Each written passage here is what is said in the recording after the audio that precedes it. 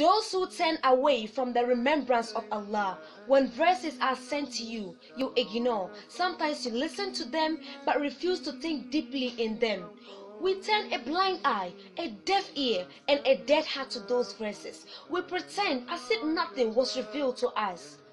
Allah subhanahu wa ta'ala says, وَمَنْ أَعْرَضَ عَنْ ذِكْرِي, he who turns away from my remembrance, فَإِنَّ لَهُ مَعِيشَةً ضَنكًا, he shall have a depressed life. وَنَحْشُرُهُ يَوْمَ الْقِيَامَةِ أَعْمَى, and we shall raise him up blind on the day of resurrection. قَالَ رَبِّي, and then man will ask, لِمَ حَشَرْتَنِي أَعْمَى, why have you raised me up blind? وَقَدْ كُنْتُ بَصِيرًا, while I was once having sight.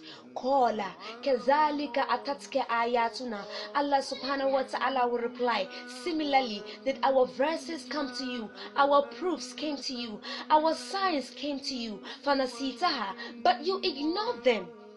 You ignored them and forgot them. وَكَذَلِكَ يَوْمَ تُنْسَى, and so on this day you will also be forgotten.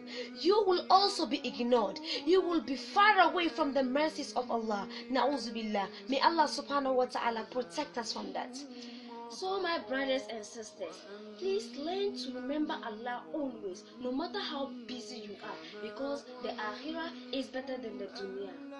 May Allah subhanahu wa ta'ala grant us the ability to always keep him in remembrance. Amin ya Rabbil Alamin. Jazakumullahu khairan wa assalamu alaikum wa rahmatullahi wa barakatuh.